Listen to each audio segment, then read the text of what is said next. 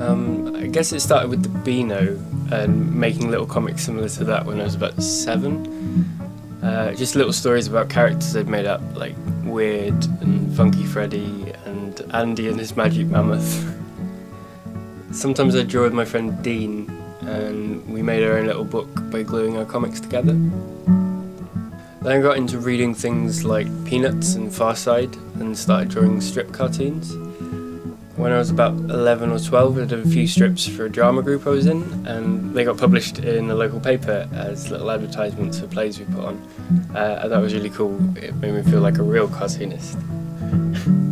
In my early teens, I drew loads. I would make stupid comics about my friends and based on like in-jokes and stuff. And I'd photocopy these at the post office and sell them in school. I imagine they were kind of weird and didn't make much sense to anyone outside of our friend group though. Around that time I also got into webcomics, like in a big way, and did a photocomic which I posted on an MSN group site with soft toys and things I found lying around the house, and that was called The Dwelling of the Black Lamb. Then later I got a tablet and started another webcomic that was kind of a horror sci-fi monster comedy called Felix and the Kidney Eater. I have no idea how many people, if any, read that, but it was kind of fun to do. I stopped posting it though halfway through the second story arc. After finishing school, I discovered graphic novels and indie comics in a tiny section in the local library and just sort of read everything they had basically.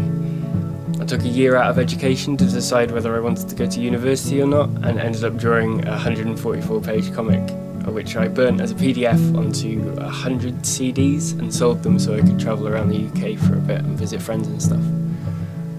A side note, later on I traded the copies I hadn't sold for things other people had made and did a little video showcase of all the things I got. I also hid some in bookshops and libraries, but I don't know if anyone ever found them. So on the day I set out travelling on my year out, it was hourly comic day, where people would draw comics for every hour they're awake about the stuff that's going on in that hour. And that was the first hourly comic day I did. And I've done it every year since. Hourlies are the best. I love them so much. They're my favourite. And then while I was away, my friend Rose introduced me to a whole bunch of new comics. Particularly, like, I spent a lot of time reading Jeffrey Brown and a lot of autobiographical things. I tried really hard not to look like I was crying reading Clumsy on a crowded train. That summer then, I was back home and I went through sketchbooks and doodles I'd made over the year and used them to kind of structure a sort of semi-autobiographical series of 4 comics about my year called Tasks Of. And I sold a few of those by printing them out and selling them to people who'd ordered them over the internet, but I had to stop doing that because I went to university and couldn't use my mum's printer anymore. Then I didn't really do a lot of comics in my first year of uni, but I'd really liked doing the autobio stuff, and I was reading a lot, and I kind of had the idea that I wanted to do like a journal of comics, like a diary strip thing. And I told my friend Anna, and she gave me a little sketchbook and drew a dinosaur on the front and wrote Ed's Comic Journal. So I had to do it then, really. And I did, and I started making comics about stuff that was going on, little things that happened, stuff I was thinking about. And I posted a couple of them on my blog, and then set up a Tumblr for them called Box Rocket Comics. And I'm still doing that. Then in late 2011, early 2012, I was posting little songs on YouTube, and my friend Dave, who runs a little indie record label called Scratch Out Records, said that if I ever wanted to release a CD, he'd be happy to help.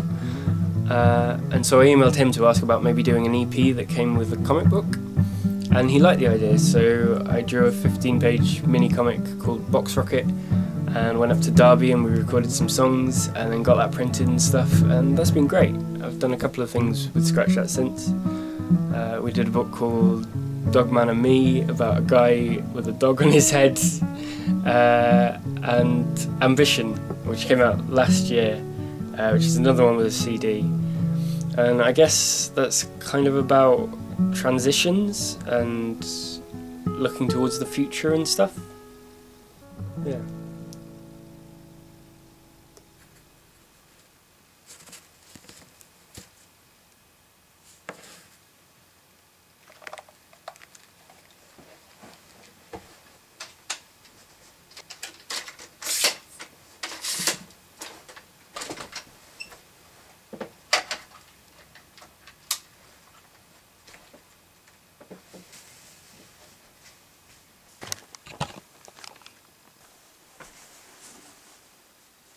I don't know, it's weird.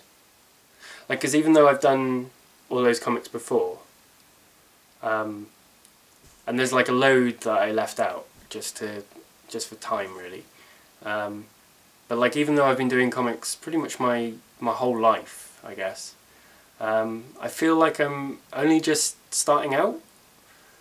Like all of those things were just sort of sketches or like rough drafts or experiments, just trying to figure out what I'm doing with this. And it's only just now that I feel like, or like maybe in the last year or so, I feel like I'm just beginning to make proper comics, if that makes sense. I don't know if that's because maybe like I know what I'm doing a little bit more now, or like I'm a little bit more focused. I've got a little bit more focus, or I'm more comfortable, or whatever with the comics that I'm working on at the moment, or if it's just something that's always going to be there. Like I'm always going to feel like I'm just sort of starting out. I'm always going to feel like what I've done before is not been proper, and what I'm doing now is proper. I don't know. I do feel there's been a bit of a shift though recently.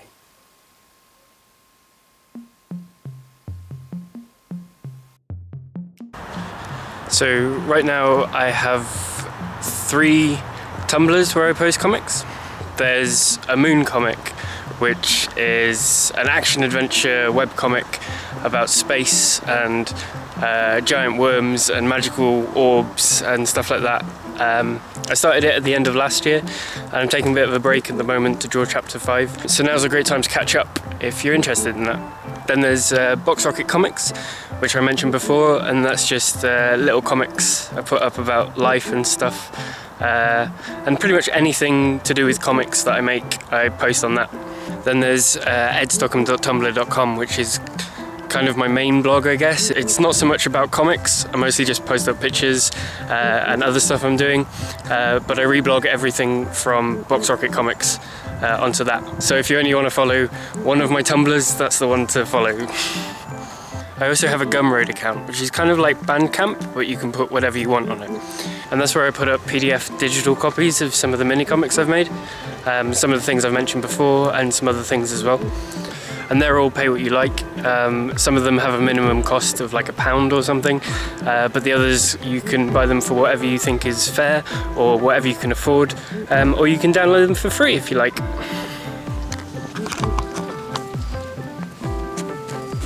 And recently I got a few of the comics from Gumroad printed.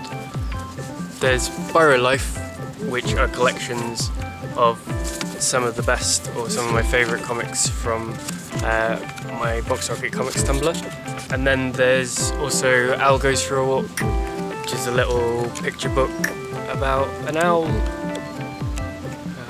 And I took these to sell at Summer in the City, and I've also taken them to a couple of comic shops. But I've still got loads left, and I'm not really sure what to do with them. So if you want a copy of either of these, then let me know, and maybe I'll like set up an online shop or something. I don't know. Yeah. And finally, there's also Patreon, where if you pledge, I think it's $3 or higher, I'll send you a link to a folder where you can download all of the comics that are on Gumroad, as well as a couple of extra exclusive ones as well.